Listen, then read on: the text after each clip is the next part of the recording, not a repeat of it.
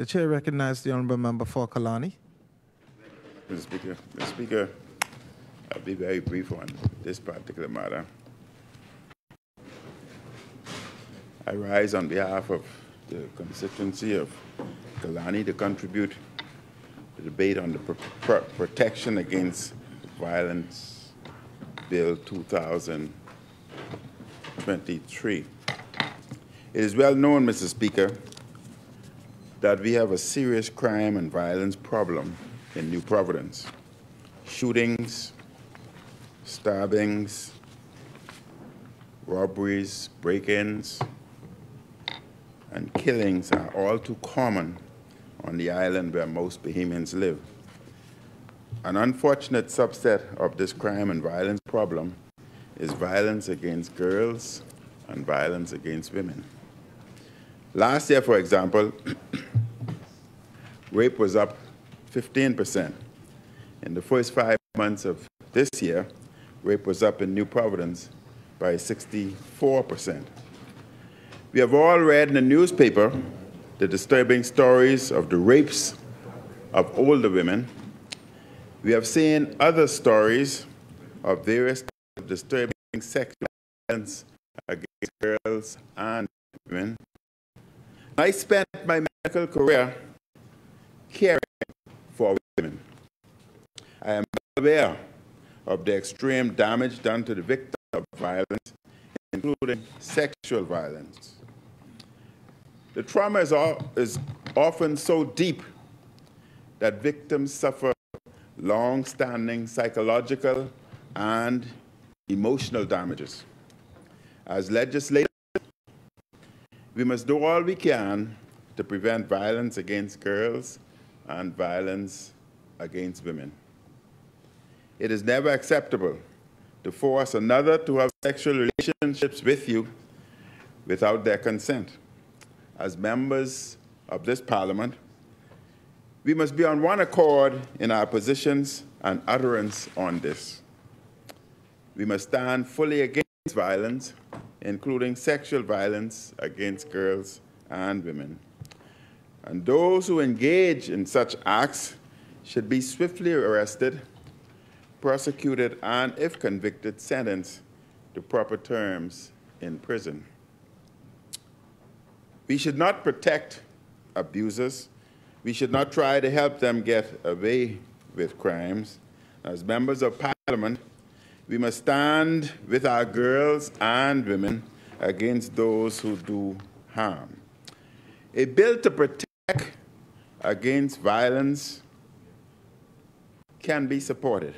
But, Mr. Speaker, there are some concerns as to the bill somewhat watered down as expressed by members of women's organization. And we brought that concern here to Parliament. This should be a moment at which the country becomes more serious about the protection of girls and women. This bill should not be the end of our efforts. When necessary, we should come back here to amend and add more provisions and more resources to protect Bahamian women. Thank you very much. Thank you very much.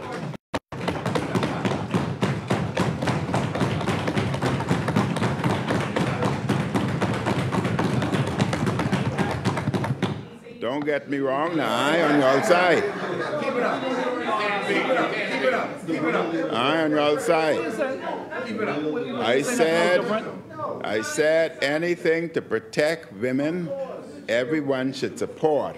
However, we have some concerns that more should have been added to it. That's fine. That's fine. You're still on the right track. You're still on the right track. As mentioned, the bill seeks generally to provide for the protection. I'm speaking about this bill. The bill seeks generally to provide for the protection of and support of victims of violence. It seeks to fulfill the various obligations of the Bahamas under the Convention on the Elimination of All Forms of Discrimination Against Women, 1981, the CEDAW, and the Inter-American Convention on the Prevention, Punishment, and Eradication of Violence Against Women, 1994. The bill seeks to do this by promoting the education and training of all involved in the administration of justice, including police and other law enforcement officers, as well as other personnel responsible for implementing policies for the prevention, punishment, and eradication of violence against women. Providing appropriate specialized services for women who are being subjected to violence through public and private sector agencies, including shelters, counseling services for all family members where appropriate, and care and custody of the affected children. And also promoting and supporting governmental and private sector education designed to raise the awareness of the public with respect to the problems of and remedies for violence against women. The bill creates and sets out responsibilities of the Protection Against Violence Commission to ensure international and regional obligations of the country are complied with. The Commission is empowered to, as set out in the what we would term somewhat reduced bill, grant funding for approval and certified community programs or projects of support to service providers, provide technical assistance in program and project management and information systems to support service providers, consult, coordinate and cooperate with other regional and international violence-based organizations and institutions. I hope when I say anything about Bell later, you clap for me again. Okay, that's a deal. It sets to engage one or more private health care facilities to conduct medical examinations and provide necessary treatment to victims. Part 4 of the bill establishes and expressly states the general rights of victims of violence, which includes the right to be treated with compassion and dignity by every person who comes into contact with the victim by virtue of his employment or professional capacity in attending to the victim. The right to be informed of all rights and services available to them under Part 6 of this Act. The right to confidentiality by any person acting in their capacity to provide care or support service, and the right to privacy. The bill sets out how complaints should be handled. Mr. Deputy, for the administration of this bill to work, there needs to be a minister who is insistent on overseeing its functions. Part 3 of the bill seeks to provide the framework of the administration of this act.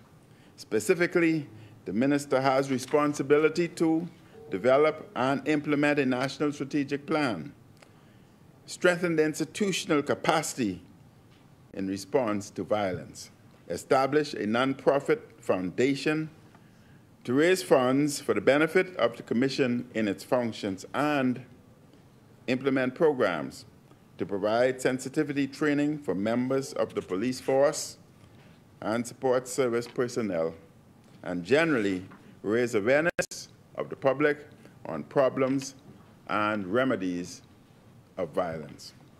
Mr. Deputy, it is critical that we improve education in schools across this country as it relates to violence against women. We need to teach our young people throughout their lives that violence against women and girls is unacceptable. Relationships should not be coerced or governed by force.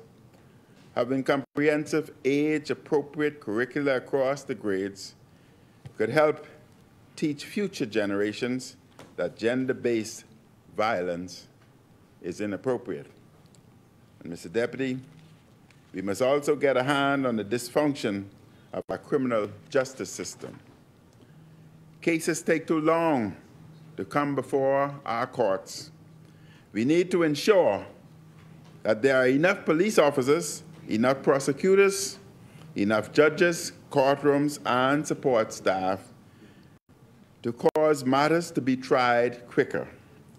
We especially need dedicated courts to hear matters of alleged sexual violence. We need a comprehensive plan from the current administration as to what is needed for our criminal justice system to function more effectively. It is unacceptable, Mr. Deputy, for individuals accused of multiple serious offenses, such as murder and rape, to get bail over and over again because the system cannot try them fast enough. What we need is leadership to find the plan and to cost it out. The Bahamian people are tired of hearing that another rape had happened, and the accused was already on bail for 1 or 2 or 3 other alleged rapes. Mr. Deputy, as difficult as it is for them, we must continue to encourage Bahamian women and girls to speak up if they are victims of violence or sexual violence. Seek help to get it to stop. Do not suffer in silence. I am pleased that the police force has created a specialized unit to deal with these matters. Madam Speaker, Mr. Deputy, when it comes to protecting girls and women, all would support such movements. However, we still would like to see the complaints by the women organizations addressed in a timely manner and the necessary amendments made to this bill in a timely manner. Thank you, Mr. Deputy. Thank you, Honourable Member. As many?